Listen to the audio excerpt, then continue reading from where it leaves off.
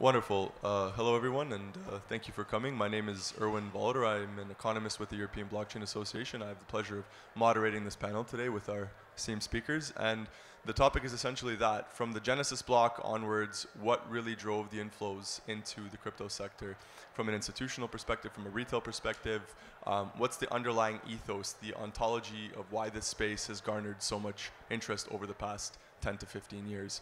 And just to give you a small tidbit, just from the last year alone, I mean, we're looking at around 1,247 blockchain deals, or 88% growth, 25.2 billion global blockchain funding in 2021. In Europe, median deal size up from 1 to 3 million from 2015 to 2021. And Europe deals reaching an all-time high in Q4 with around 560 million. So on this continent especially, it sometimes plays second fiddle to the United States given its size. We're still seeing considerable growth, and I will now pass it on to the panelists to give you a short introduction, and then we can dive in. Thank you, Erwin. Juan Jiménez, or JJ here. I represent Alastria. I'm the CEO of Alastria, which is a blockchain organization based in Spain, but also working quite actively in Europe, in the whole European region. Building networks and building community, also touching on different sectorals that maybe I'll explain later on. I'm also the public policy director for Santander Group, where I take care of digital regulation that is underway in the European Union. Good afternoon. My name is Alexandre Kech. I work for Citi Ventures, so it's the venture arm of Citibank.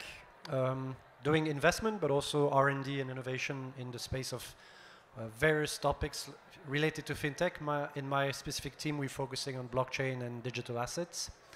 And prior to that, I've been in the crypto industry in Singapore, running a crypto custody and prime brokerage service, actually working from time to time with 3 Hours and Celsius, who are in the press for the moment. But you know, that's the beauty of crypto. You meet a lot of people. Sometimes it leads to good things, sometimes it leads to bad things, and I guess we're going to discuss that as well a little bit.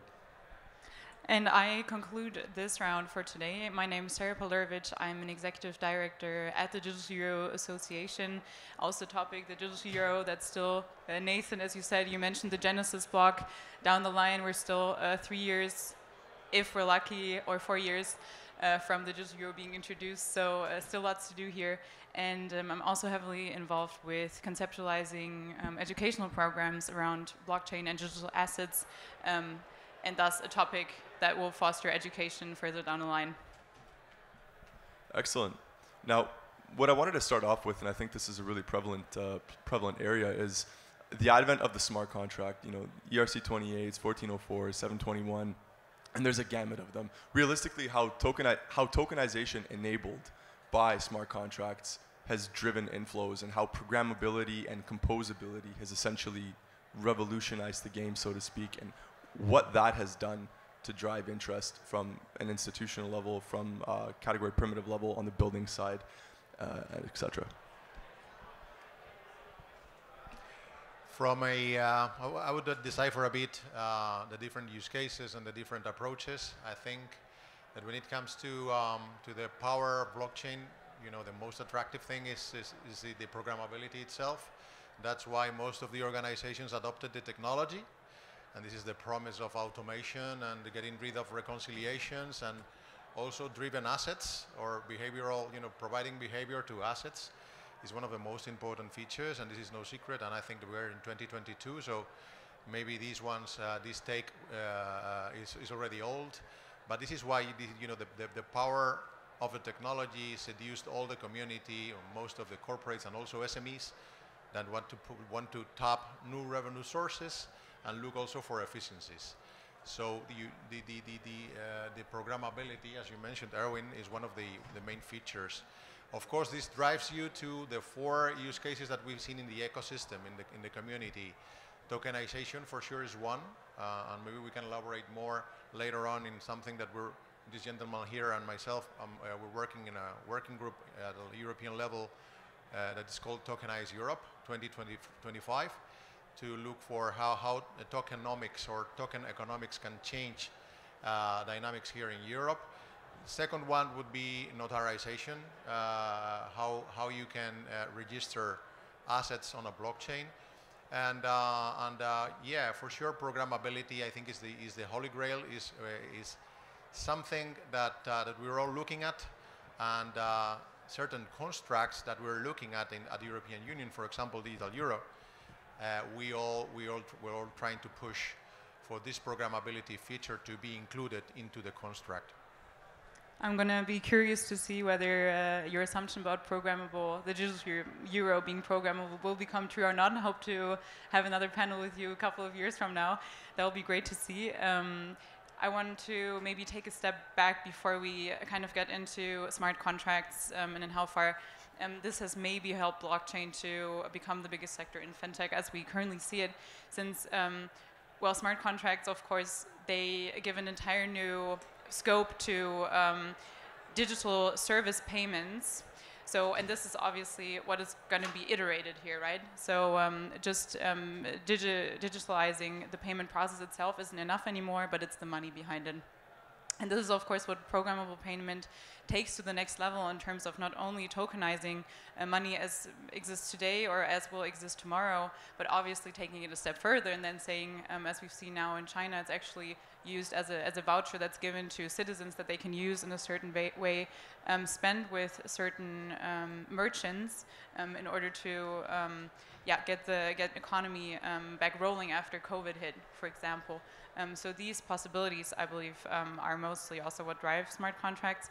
And what's also another component that I deem important is that it's not just financial services. So of course, most people here, I mean, we have had a panel before us here about the healthcare system, but financial services in smart contracts is only one use case. And then, you know, of course, I mean, I don't need to iterate all of these, but I mean, you can have the minute of your favorite basketball game tokenized, right, via smart contracts these days. That's not something, if we talk about other sectors in fintech, such as AI, for example, we don't see an equivalent of this magnitude, I don't think. And on the banking side, what banks and the financial industry finds exciting about distributed ledger technology, blockchain, the programmability, the tokenization characteristics of this technology is the fact that it's breaking silos. So when you look at the current financial and banking market, you have every type of instrument that has its settlement infrastructure. You have RTGS system and ACH for payments. You have exchanges, CSDs for securities. There's a DVP process between the delivery versus payment process between the two, but it's not always easy to eliminate all risks, for example. And being able to tokenize pretty much every type of assets on one platform and be able to swap those assets from one to the other, being able to move, I would say, those assets in a 24/7 capability, which does not exist today in the payments world and the securities world, is really what the financial market will be leveraging, I think, in this technology. So the fact that standards are emerging, like the ERC standards you mentioned, or the EVM wallets compatibility, for example, are good things because it's necessary. There are other things that will be needed in terms of standards for the mainstream adoption in the financial and capital market and banking markets to happen. For example, the reuse of existing standards that are used today in the banking and financial sector, like the ISO 20022 standards, which is a data layer that can be reused on any technology. The digital token identifier, which is a standard that has been issued recently to help ensure that you always sure of the asset you're talking about and you don't mix them up, will also be important. But we are we're going in the right direction. Excellent.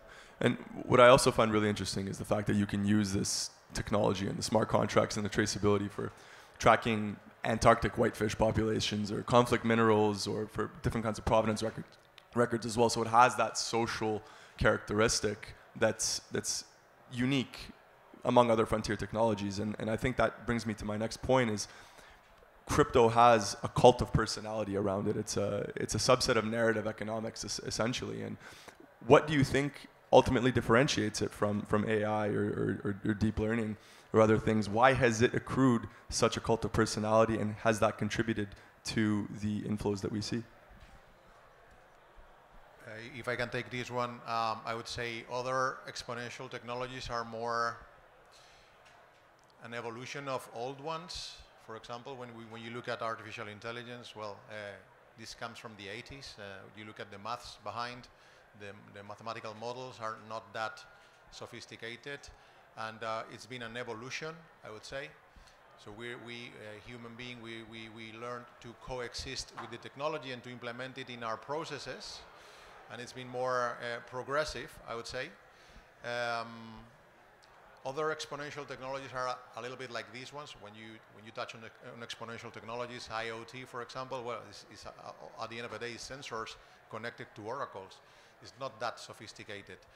I think blockchain, when it came across 2008, came like fresh air and new phenomenon that was difficult to decipher. And of course, the first use case was about rebuilding the whole financial system, which is quite an interesting chunk when it comes to move pieces and change the course of a history. And over years, I think it became quite confrontational. The crypto guys versus the blockchain guys. I think that it is no more like that. At least in Alastria, we're trying to build bridges and to position. Well, we can do crypto, of course, but we should do crypto attached to the regulation, because this is a very important piece, and at the end of the day, you have to protect investors. And crypto is the perfect expression of blockchain.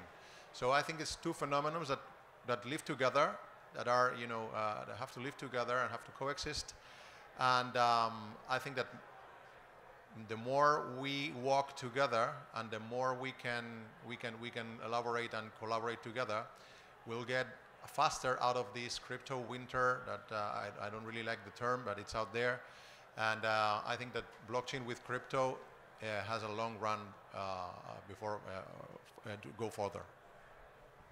So blockchain and digital assets are one of the 8 technologies that we think will shape the future at Citi. So of course IoT, 5G, AI, etc. are. I guess the difference between all those and blockchain and digital asset is that blockchain and digital assets, the other ones are tools enabling other processes and other activities to take place. Blockchain and digital asset is an activity in itself. It's actually a paradigm shift on how something that we have been doing for centuries, meaning paying stuff and moving value around, will be in the future. It's a complete paradigm shift between what we know to do today and a new future that we don't even know how it will end in terms of outcome, in terms of new services, new products that will be emerging from that new payment layer in a way. And that's, I think, what makes it more exciting. Generally, people are excited more by money than by technology itself. Here, it's actually marrying technology and money, and value, rather, and making it and actually building and leading to the building of a new generation of internet, Web3, that everybody at the end on the planet will be using. So I think that's the main difference between those technologies. I'm not sure I'm 100% in line, but let me explain which points I mean. And I'll start off with Erwin's question, which was, we see almost like a cult-like existence around or in the crypto community.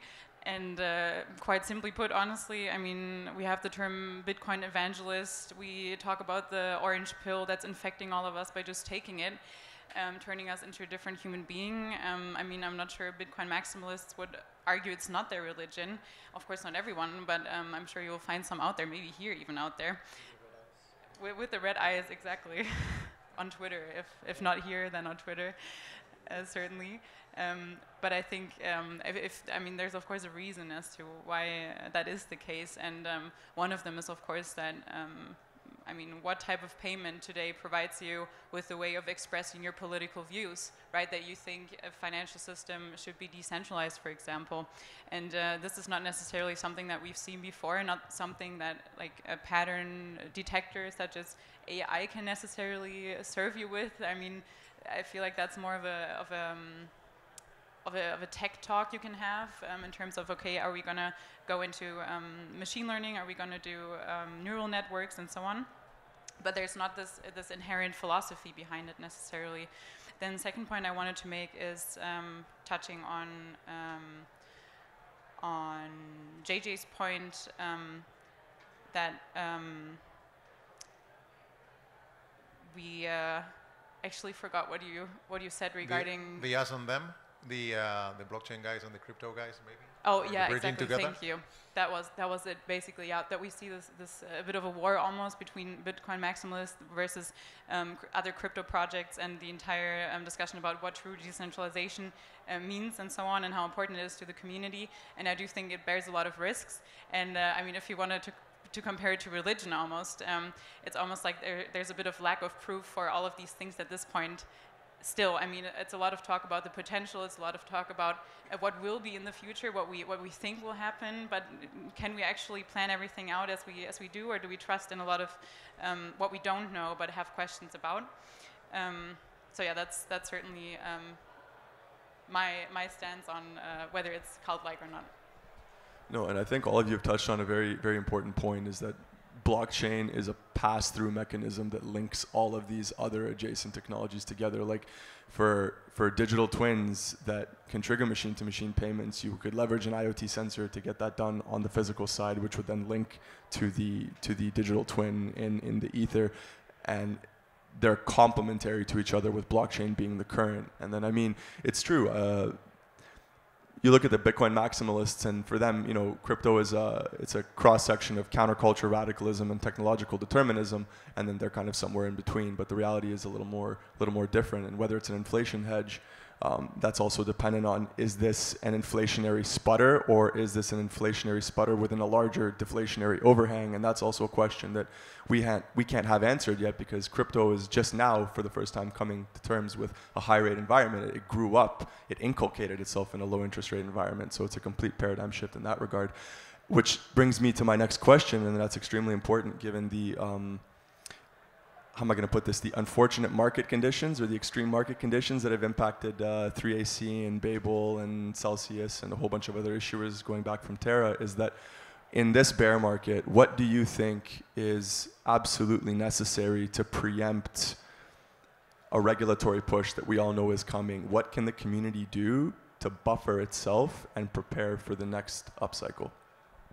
Well, I would say, and you touched on regulation. Regulation is very pretty much needed in this specific moment. We know it's in the oven. We know that we've been cooking this one, positioning the industry in front of regulators, core regulators in Europe.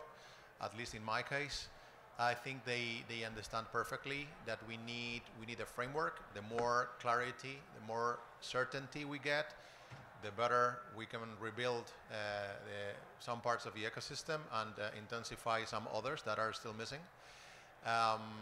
The main three regulations, and I think in the panels there, in the big auditorium, it has been touched for a while this morning, has been the pilot regime for capital markets. It's there, it's already published, is there for the community, for the industry, for the financial industry to use it. But it's mostly focused on multilateral trading facilities and central clearing counterparts, not that much to financial players, but still an interesting regulation. It's a pilot, it's not definitive, it's for 5 years, but I think it's going to bring lots of new instruments into the market, which is very good news for the industry. Second one is MiCA, the Markets in Crypto Assets Act. It's part of the digital package of the European Union with DORA.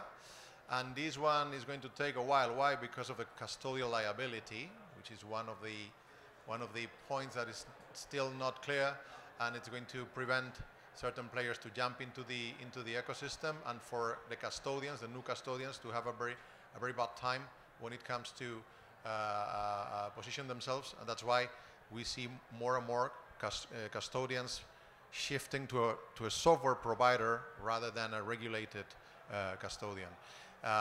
This one combined with the ESG, with the E for ESG, the environmental piece of a proof of work and how we shift consensus mechanisms from POW to POS, proof of stake, and layer 2s. These ones is going to take a while. That's why maybe it's going to take until 2023 and then 18 months to be enacted. It's a long, long time. So the regulation is there. The more, the merrier, but taken in a proper in a proper dose. And I think it's going to bring more and more clarity to the ecosystem. It's only good news. Yeah, I fully agree that it's unavoidable, and I think it's a good thing to have the right regulations put in place for the industry that we are in. Not to prevent innovation, but to protect consumers, as simply as that, and to avoid this technology and those assets to be used for criminal activities, like any value and assets can be used for those type of activities. So that's the base. But what I've noticed really as a difference from when I was talking to regulators 5 years ago and now talking to the same people is that they've learned a lot. They've educated themselves a lot on the topic. Some of them are more knowledgeable, to be honest, than some crypto experts in the room. And I'm not pointing to anybody, obviously. It's a general statement. And that's a good news, because they slowly but surely getting that trying to replicate or apply existing regulations to this new type of assets will not work. So specific sets of regulations need to be put in place. They also understand that they still don't understand actually how they will be dealing with DeFi, for example, because it's an industry that is complicated to regulate if it's fully decentralized. But they're not in a hurry to do that, because they understand it's early stage. Most regulators understand it's early stage. Most regulators understand that they need these setups needs to prove their characteristics of full decentralization. They need to, but they're also looking at the industry to organize it themselves, like CeFi has been doing in the last 5 years. I think DeFi should now try to sit around and understand, okay, what will a regulated DeFi look like? What should it look like? And then go with their ideas to the regulators, who are eager to learn and eager to talk and dialogue with those communities. I think the point you made about basically not just speaking about DeFi in their, let's say, in their own separated room is important in terms of actually get people that develop in DeFi and so on into the room to understand really what's needed. Otherwise, we're going to have another case of unhosted wallet ban in the EU, for example. That's something we went through, and I think in general we can say that everything that decentralized finance is going through right now, we have been through already in traditional finance. And we needed the equivalence of the Terra crash, we needed the equivalent of the Celsius network in traditional finance, and we've seen those things happen, and then regulation appear afterwards. And unfortunately, we're going through the exact same thing. I think there's two things to do here, like you said, basically get everybody at one table to find a suitable work-in-progress solution for the meantime until it is fully established, whatever that means.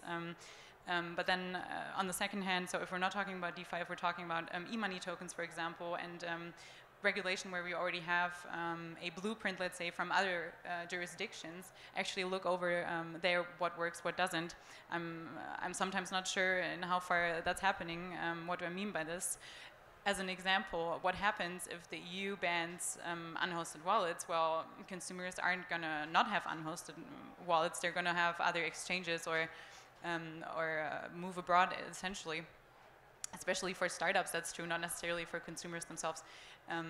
But what's also the responsibility, I think, in terms of if we say, okay, proof of work, the working mechanism is prohibited in the EU, that will put the responsibility of dealing with Bitcoin and proof of work away from the EU and move it to other countries that don't have necessarily the security of being able to, or the privilege of thinking about things like which consensus mechanism do we still allow, how do we deal with this, whereas the EU obviously besides the Ukraine-Russia war, of course, taking place right now, but would be in a situation to think about, do we give this responsibility away to other countries, or do we keep it? We somehow need to deal with it. But I do think that we're at a point where at least regulation around the world has realized Bitcoin is not going anywhere, DeFi is not going anywhere, we can't further ignore this. This is actually causing problems if we do.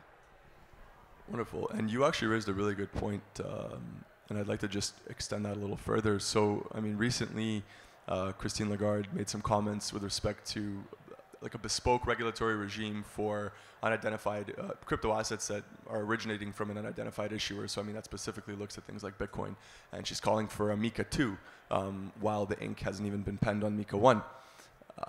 What do you think of this? Is this symptomatic of the EU, where, you know, in home improvement, you measure twice, cut once, we regulate twice, and then produce once? Do you think that that's something that's necessarily just talk at this point, or do you feel that the EU might honestly move in this direction and already start thinking about additional regulatory umbrellas while this one isn't even penned yet?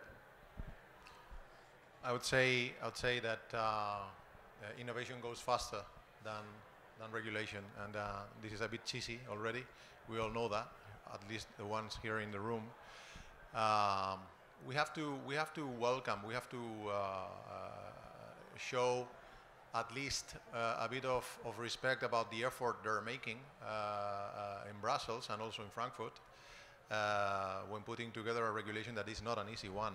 It's the fifth asset. It's a new asset, as Alexandre was mentioning. It's a total new activity in itself. It's not a technology that is kind of incremental. This is something totally new.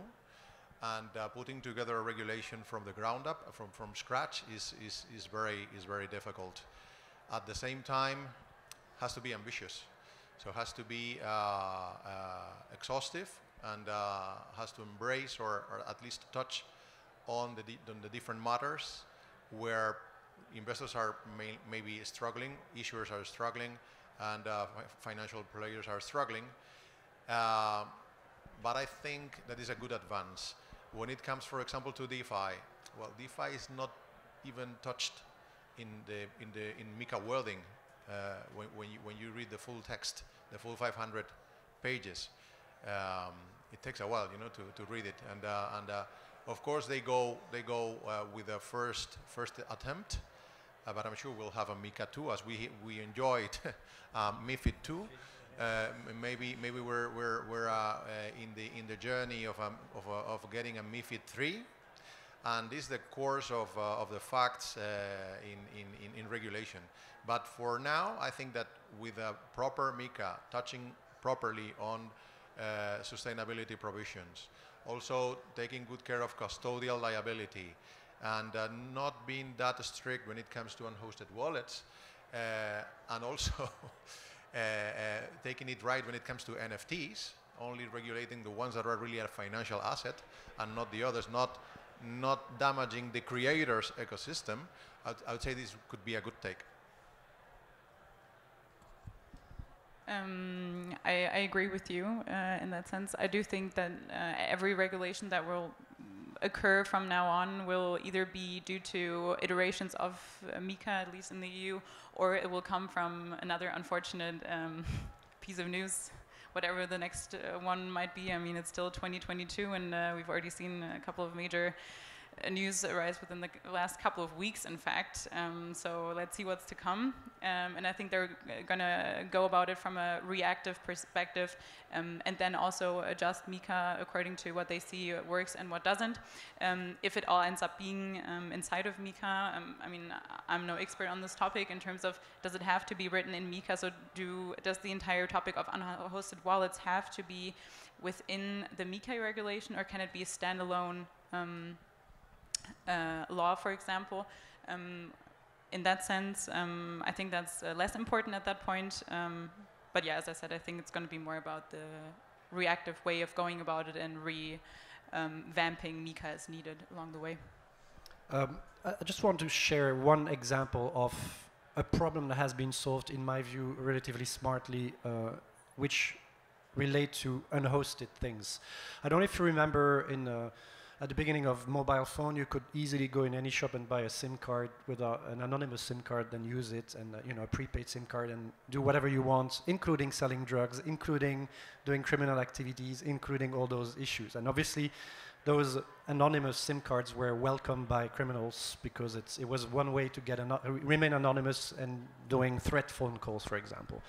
But that has stopped at one point, at least in my country. I'm from Belgium, and I guess it's a European law, where now when you go buy an anonymous SIM card, you need to show your identification, and the seller needs to have a photocopy of your identification linked to the SIM card number that you've taken. It's simple. It's not really killing privacy because they're just keeping it in case they need to do a law enforcement investigation, and then they can go to the shop and get an information about who bought that SIM card. But I think the same could be one solution for hardware wallets, for example, or hardware wallets at least. For, of course, mobile wallets a bit more complicated to put in place, but there are ways of being imaginative about helping to avoid those tools, that wallets are used for criminal activities, while at the same time leaving the people who are good citizens use those amazing tools to connect to Web 3.0 software and offering in the future, or to connect to DeFi products. Excellent. And I can just say that that working group that this gentleman and I are currently a part of, there's some EU officials that have on the part of the Commission initiated this with the Deutsche Bankenverband, and they're very proactive in terms of the way that they see the future of the space, which gives confidence to the idea that we, in the end, will move in the right direction. So we have a little bit of time left over. I was just wondering whether anybody in the audience perhaps had a question, if that was okay with all of you, so we could field some questions from the crowd. Thank you. So I wanted to ask, as it was mentioned about the whole financial system are defining. So is there like currently a chance that it may really happen in some like mid-term future, with regards that currently there is still no big progress here, and Bitcoin in fact considered as just another risk-on asset, but not like something really different like at the moment. So what your thoughts on that, guys? Is it possible?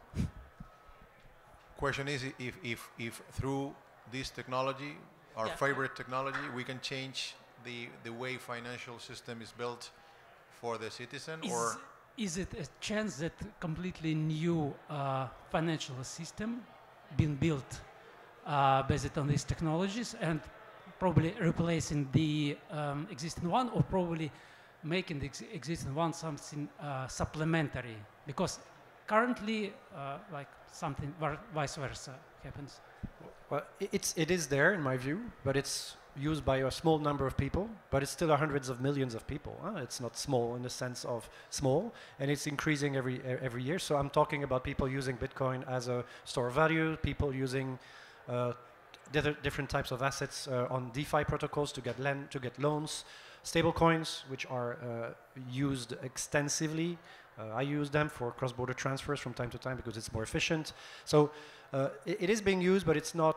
The challenge of this industry is user experience. The user experience is pretty shit, to be honest. It's managing a wallet yourself, managing your private keys is a bit complicated. So most people need, and including myself, to rely on intermediaries, which is not bad, by the way.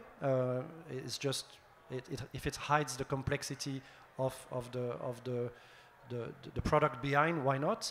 And it will be likely the future. So in my view, the future will be not only DeFi, it will be CeFi, DeFi, TradFi, coexisting together depending on the use case. One will be taking over some of the process in TradeFi because it's more efficient. In other case, it won't be the case because TradeFi is more efficient. So it's really it's going to be, I think, the future, at least for the next 10 years, will be, if not 20, will be a mix of all types of Fi, CeFi, DeFi, TradeFi. I heard a new acronym today, DCFi. Why not? You know, CD, CeFi next time. But it's already there, and it's effectively working for many people in emerging markets, for example, to do activities that they cannot do via the traditional financial industry. And if I may add, I think this was the perfect caveat, because I'm going to go a bit into another direction that will show, I think, I hope, a bit of the other picture as well. Because if we're just looking at DeFi right now, I totally understand if arguing with figures right now, you're not convinced that this will ever reach mass adoption, and that's not necessarily my opinion either, or at least not right now. But what I don't think is spoken enough quite that much is what's happening besides that, right? So we see central banks actually looking into digital currencies because of Bitcoin, because of blockchain technology, essentially. We see the regulated liability network, where all of a sudden we see commercial bank money deposits, as well as central bank money and e-money being tokenized, and thus having a couple of those benefits that a blockchain or DeFi projects can offer move into more conservative realms. And these are all things that wouldn't be happening if it weren't for Bitcoin and DeFi and everything that's happening around it, as a needed almost reaction to the developments of Bitcoin and blockchain, to not endanger the financial stability of a country or a currency unit per se. Hi guys, thank you very much for all this insight. I'm Robin Decaux, the co-founder of Equito, and we had to deal with the problem that you mentioned, which are the identification of the investors through all this DeFi and CeFi process. The STO framework is now requiring automated KYC for every user. You were mentioning the example of the mobile phone that we could purchase back in the days without giving our IDs. Do you see the ID attached, ID powered by blockchain or powered by centralized entities attached to wallets becoming a norm in order for the regulator to be able to track whoever holds assets? Or we will still have a gray zone in the coming years on ledger, like hard wallet, for example? I would say, yeah, for sure. We have this other dossier in Europe, the EIDAS 2, that is dealing with digital identity, and we know for a fact that it's going to be on a wallet. What we don't know is that if it's going to be blockchain based or not, and this is something that we're asking to the regulators to be specific, because the wording goes like electronic ledgers, but not distributed ledgers, so it can be different. But what we know also is that the European Union is pursuing adoption, and in order to do that, they're going to attach payment functionalities within the identity wallet, and potentially the digital euro will come on top. This way you have this layer of functionality. And when you're dealing with the finance of the people, this is where you get adoption. And but you have your identity underneath, and it's very powerful. Not only who you are, is the 360 degrees of the whole profile of the user, and you'll be sovereign to share certain data with certain providers or partners around the ecosystem or not, which nowadays is not that easy. As we know, data is in the hands of the Google, the Amazon, the Facebook, the Apples, the banks, the incumbents, I can follow, and this belongs to the people. So I think for sure we'll witness it. This one is not in trialogue, so it's still not being discussed that much. But I will have in a year time or something, we'll have already an APP with us to deal with the public sector and the private sector together. At least in the 27 member states, there will be a common rail, a common infrastructure, maybe different expressions through different apps, but for sure interoperable each other. And to actually to complement the answer to your questions, will it happen? I think having a digital ID that works and that is interoperable and that really is global, at least at least regional, will accelerate also the adoption of all those DeFi and CeFi services, because it will solve one of the issues that exists today in this industry is knowing your counterparty and knowing and making sure that when you transfer assets from one address to the address to another address, you're not sending to the wrong address as well. So it's also linking an ID to an address is also a positive thing in the sense that it helps you making sure you're not doing a mistake when doing transaction. I just wanted to add that, you know, when you're looking at privacy, and we've had this talk as well, you always come to the trilemma of privacy, scalability, and Sybil resistance, and that's also something that needs to be taken into account, provided you go that direction. And it depends on the product. Which weighted average do you place on privacy, scalability, or Sybil resistance? And that's not something that's currently being exactly dealt with, particularly because it's the Triffin dilemma of blockchain. So that's currently where we are. But the team that's working on AIDAS 2 is very, very bright and capable. So I'm sure that we'll definitely have, as JJ said, more information within the next year. Thank you for sharing your views. So I have a question regarding in terms of investment itself. So we see a lot of countries around the world are becoming skeptical about cryptocurrencies and that it might or might not lead to dollarization or illegal activities going on in the economy. This said that regulations are tightening in a lot of emerging markets. So do you see that this would discourage the sector and even the adoption of decentralized finance in a lot of these countries and making it go mainstream? And the second question regarding the same, if the companies do adapt to the new regulations, then the whole concept of decentralization kind of goes away and everything becomes centralized, or the information is given out to the government or is made, is shared with the organization. So how do you see this dichotomy playing out, that if you have centralization, then government decentralization, then government discourage it, and if it becomes centralized, then the whole meaning of decentralization goes away? I can attend to the first question at least a little bit, I hope. This is obviously very complex and going beyond crypto. I mean, the entire topic of over-dollarization in those terms. Well, that's of course a problem in thus far as we see the US stablecoin or stablecoins in general that are backed by the US dollar to be very, very, very, very dominant. And this, of course, has in first priority to do with regulation. So certainly this is something that the lack of, or too much regulation in other countries is driving and causing problems again, right? I mean, El Salvador used to be dependent on the US dollar. Now, they still have the US dollar, and now they also have crypto, but the risk is certainly there. I'm not sure how to solve this. Again, I think it has to do with more countries allowing stablecoins to be issued and not have such high entry barriers. Yeah. And maybe on the decentralization versus centralization, I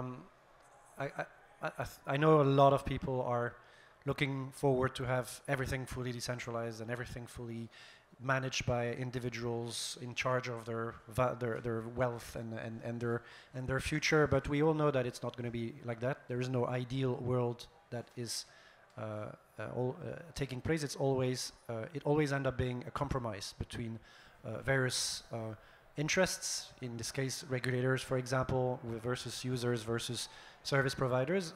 And to conclude, I would say that the future will likely be a mix of solutions, some being able to be pretty much fully decentralized because they don't raise any risks, at least perceived risk for the regulators, and others having to be a bit more centralized because there is a bigger risk concern. That would be my guess, but I don't think we'll reach a fully decentralized world in the future. Okay, excellent. And that was our panel. Thank you very much for attending. If you have any other questions, feel free to reach out afterwards and we can discuss. Thank you to the great panelists.